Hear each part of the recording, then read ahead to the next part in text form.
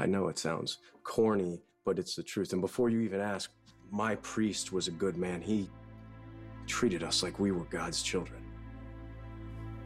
I found comfort in God and the church. I was able to see beauty in the world, and I came to believe the priesthood would be my life.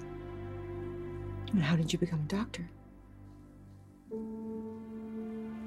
At seminary, my superior noticed I was reading biology almost as much as theology. I needed to understand the how and the why of the human body and where the human soul fit into that. Ah, hence neurology. Exactly.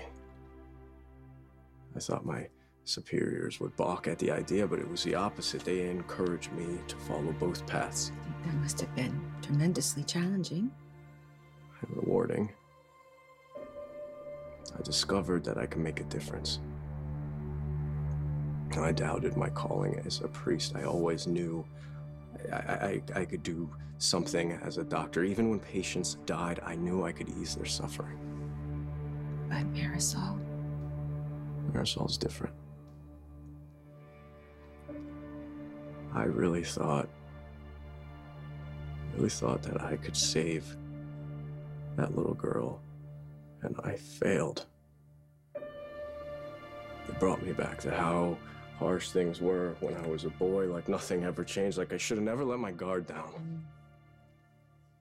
With all due respect, Father Munro, you really are missing the point. Do you know the